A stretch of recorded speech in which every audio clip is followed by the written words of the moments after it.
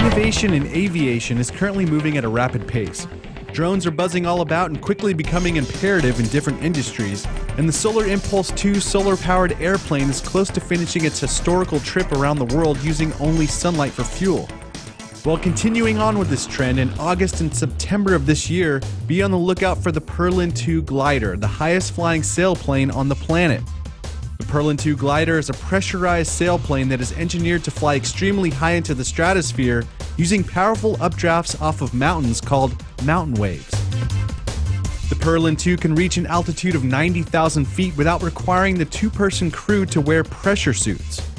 Now, if you've taken a commercial flight, you have a sense of what 30,000 to 35,000 feet feels like, so just try to imagine tripling that.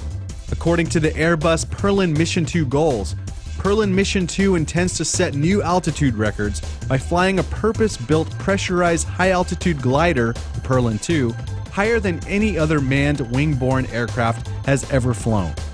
The current world gliding altitude record is 50,671 feet and was set in 2006 by pilot Steve Fawcett and Perlan project founder Einar Enevoldsen.